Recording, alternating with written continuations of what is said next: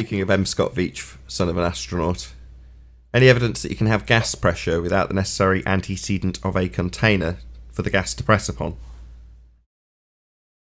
Nope. But they can't demonstrate it. There's no way to test it. Wait, hold Whether on. that's even possible. Nathan, are the walls of a container considered a force? According to M. Scott Veitch, they are.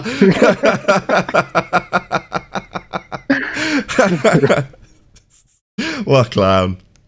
Okay, so without the container, there can be no pressure.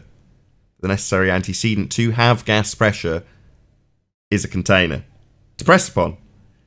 Now, it's asserted in the heliocentric bullshit world of sphere Earth in a vacuum that we have gas pressure and it's not following a law of nature and dispersing into an available volume. That would be outer space. So outer space, the sky vacuum, is an available space for the gas we breathe to fill. And according to the nonsense of heliocentricity, this pressure isn't contained.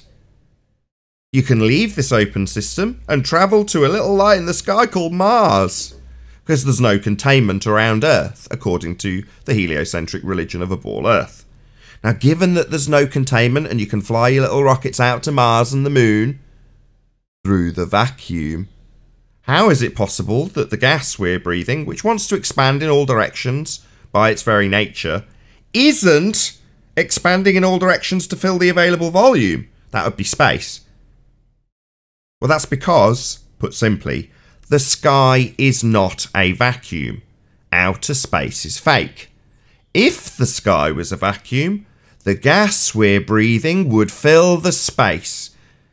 This is dictated by natural law. Boyle's law, the second law of thermodynamics, gas law, all of these things indicate the same thing. To have gas pressure in the first instance, as we absolutely do, you require containment. And without the containment, as alleged by a bullshit religion called heliocentrism, you have an open system not following the laws of entropy.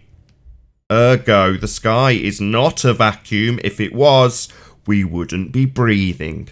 So outer space is fake. Furthermore, any claim that has come from the sky vacuum, including but not limited to photographs of the Earth from space, in quotes, are all automatically deemed bunk. You can't take pictures from a fake place.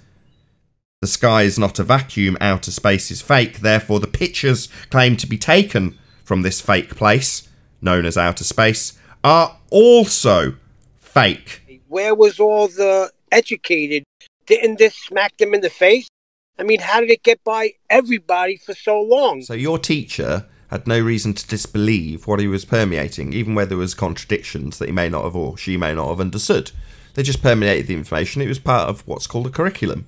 So you got the information, they disseminated it, they weren't malicious in doing so.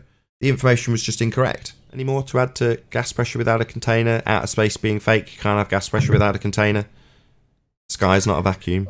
A pipe is a container, right? Yes. Also, a pipe is a container. That's correct, Chocolate. Thank you for adding that. Yes.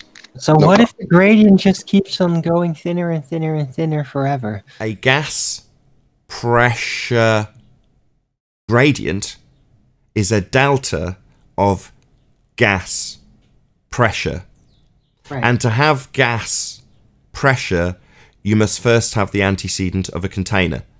So it follows like so. Container, gas pressure gradient.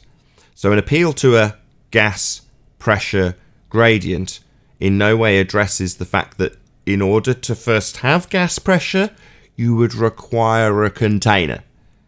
So you can't have a gas pressure gradient without a container either. And if someone says otherwise, just say, can you show me a gas pressure gradient without a container? Beyond your fundamentalist religious assertion that the sky is a vacuum, because that violates the second law of thermodynamics. Entropy would increase. the gas would fill the space.